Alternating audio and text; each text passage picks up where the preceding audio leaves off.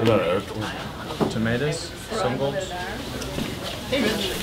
up, bud? How's it going? I'm having Aaron cook those peanuts, and we got those broccoli greens. Very much like Cheers. Everybody knows your name. Everybody knows about your life.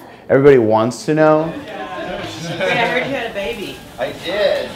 It's going good? Pretty good, right? Why we choose to source the way that we source at Olamaie is because we enjoy the interactions between the community and ourselves. They run into other chefs that they know, and then of course people shopping here love to run into the chefs and ask them, you know, how to prepare this vegetable. When I first started farming, I really thought chefs would be like Hell's Kitchen. I really thought they would be like that. It was very nerve-wracking for me to work with them, and just across the board, they're the nicest, most artistic, creative group of people. I mean, it's one of the highlights of what we do is getting to work with them and getting to know them.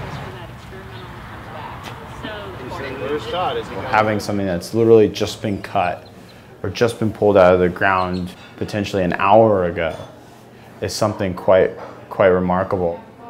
That, I believe, you know, kind of reflects on the plate.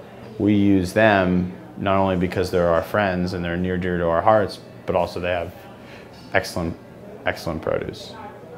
Olamaie is kind of unexpected.